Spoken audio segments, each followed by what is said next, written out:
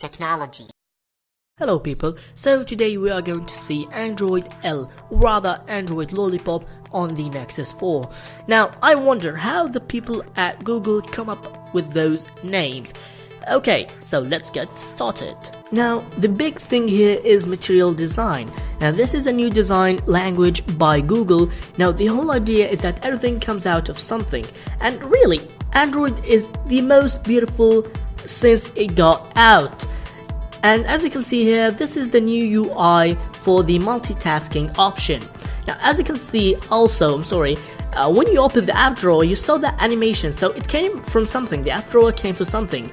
And this double click is enabled from the accessibility settings because my Nexus has some touch problems. Anyways, and also present in the calculator, every button you pressed had a ripple-like effect. And even the settings, everything just shines out. For example, the notification bar now, when you pulled it, it had some kind of effect. And also you have users now. Now I'm not sure if this is gonna be on the official release since this is a custom ROM. Okay, so in this guest mode, you have totally new different settings. Everything is different. So this guest account was created automatically. I don't know if this is gonna come in the official release or not, since this is a custom ROM.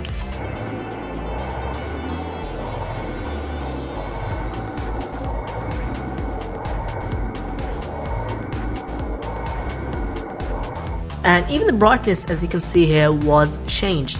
So switching back was easy, just like that. You just click on the icon and you're back. And now I'm going to show you the Gmail, or first let's show you the keyboard, Now the keyboard also is bright. A lot of the things have become bright. Now they're really taking it a step further by beautifying everything. Now this is a most wanted feature, which is the Gmail. Now every account is in Gmail. So for example, you can have a Hotmail on the Gmail app, so you have many accounts on the same app. That really gathers all your emails together. Now in the calendar you can see also the material design going on. Really, it's just much beautiful, much more colorful, much more